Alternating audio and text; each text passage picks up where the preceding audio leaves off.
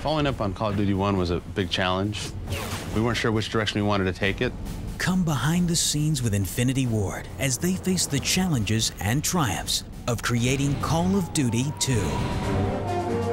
When we first started out, Infinity Ward was 22 members of the Medal of Honor Allied Assault team that worked out in Tulsa, Oklahoma. In 2002, Infinity Ward began work on the original Call of Duty. We knew that we had money. We were just, this is money. We put it on the table. You need to play this. The news of that prototype just went through Activision like wildfire. The game quickly evolved into a groundbreaking departure for World War II first-person shooters, earning it over 80 Game of the Year awards. That set like a pretty high bar for Call of Duty 2. What are we going to do differently? How are we going to top that? Well, one of the things about Call of Duty 1 where some people felt it was a little too linear. So we wanted to open up the gameplay. This required reinventing the AI completely because we didn't know which direction the player would be approaching an objective from. So you can't just pre-plan a course and do a series of scripted events. You need to really algorithmically figure out how to respond to what the player's going to do from any angle. So we had to create very autonomous AI that could retreat from his position, can set up ambushes, can try to flank the player. They've got vision cones, hearing radiuses. They're just much more self-aware than they were in Call of Duty 1. And that was a huge change, a huge overhaul. And it caused us to basically throw out the Call of Duty 1 engine and create our own proprietary technology. There were a lot of challenges that we encountered. Basically, we just made the level we wanted to make and played the game and watched where the AI fell down, and then had to go to the drawing board and try to figure out how to solve these problems. So we did that for a year and a half, basically, just constantly working on the AI, improving it, tweaking it, tuning it until we got to the point where we liked it. Move in! Hassel! Come on, let's go! So one of the things that came out of the nonlinear gameplay mixed with the all-new AI was how do we make this AI even more important to the player and make him appreciate his friendly troops more. And basically what came out of that was the concept of this battle chatter system, where the AI understand the field of battle. They call out enemy troops, they call out position. Now we made the AI so autonomous that they knew where they were, wherever they were on the map. Any location, if they were on a second floor of a building, if they were behind a wall.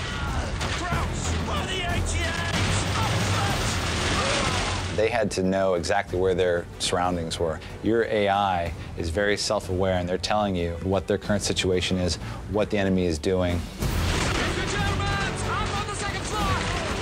And really brings that player into being part of that squad. And for any of our fans that speak German, you can hear that we brought that same contact-sensitive battle chatter system over to the Germans. We came up with true military terms, how they actually communicate with each other, as well as look at all the levels in the game and geometry, and basically gave it all names. Then we had to record over 20,000 lines of dialogue, put that in code, so that the AI knows about it. One of the big challenges was striking just the right sweet spot. We didn't want it happening too much because then it's just noise and it fades into the background. And if it happens not enough, it's not as useful to the player as it could be.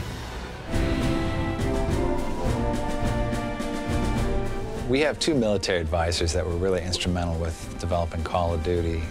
We asked them what were the things that were missing from Call of Duty 1 that you see on the battlefield, that you experienced every day. And they said, well, there's portable concealment. Wait! All right, go! Let's go! Portable concealment, AKA smoke, has been used in warfare for over 150 years, and there's none of it in Call of Duty 1. So we created this really robust particle system, and it just adds a real level of immersion that we didn't have before. We have a lot of great level designers who do a lot of research and are inspired by real events. So on the Duhawk level, for example, the Rangers actually did scale the cliff face, and the guns had actually been moved, and they did actually have to go find the guns. We storyboard out this stuff, and it was soldiers start on the Higgins boat on the way in, soldiers are on the beaches, soldiers scale the cliffs. It was a lot more complicated when we implemented it than what we saw just from the storyboards. That whole level took a massive effort from a large group of people for a few months before we had the E3 trade show. And You know, 2 weeks in and you're just like, I don't see it. You know, 3 weeks in, don't see it. 4 weeks in, there's something going on here. 5 weeks in, wow, we got some magic. Keeping up their high standards for authenticity, the team did extensive research, including sending design teams to North Africa and France. We had an artist and a game designer to check out what a real North African village looks like. We also sent a few artists to Normandy to check out French villages. There's a big difference between how Americans perceive a French village and how they really are laid out. And it really kind of caused a big redesign for a lot of stuff. Probably the biggest challenge that we had, I think maybe a month into development of that, Microsoft came to Activision and said, we want Call of Duty to be a launch title, exclusive to the Xbox 360. We told them it's not going to be a problem, we're going to knock it out of the park. And then we got back to our office and we were like, okay, we have to somehow plan to use a bunch of art techniques that haven't been invented yet, so let's design those in. We need to design the game for hardware that doesn't exist. We need to schedule out workflows for people who we haven't even hired yet. I think that was just a real kind of amazing thing, how you can kind of visualize how this stuff is going to work out, how you're going to hire these people, how you're going to work on this hardware. And just through sheer force of will and people working late hours and having a lot of passion, how it just all really kind of came together.